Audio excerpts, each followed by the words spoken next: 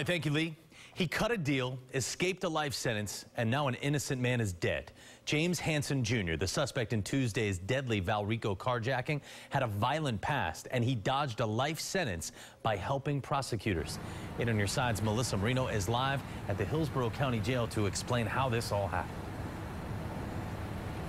Hey there, Evan. So I can tell you right now, he is in the jail on multiple charges for that violent crime spree, including murder. But many are wondering how he was even out on the streets to begin with.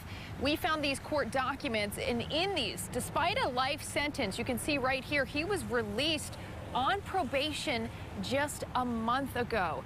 Now, just a month later, he is accused of taking the life of 68-year-old Matthew Coratiel after robbing a Valrico bank and carjacking the victim.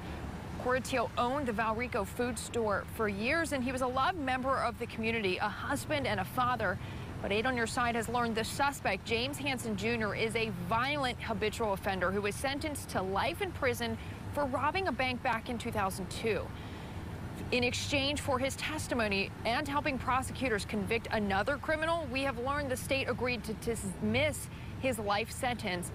Tampa attorney and legal expert Bryant Camarino, he is not involved in Hansen's case, but he did review this court file for us.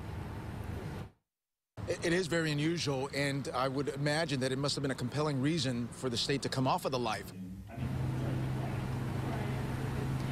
The state attorney's office confirmed this happened, saying the hard reality of our criminal justice system is that sometimes prosecutors have to use the testimony of criminals to convict other criminals. Again, Hansen, back out here live, Hansen is currently in the Hillsborough County Jail on no bond. He's facing multiple charges, including kidnapping and murder.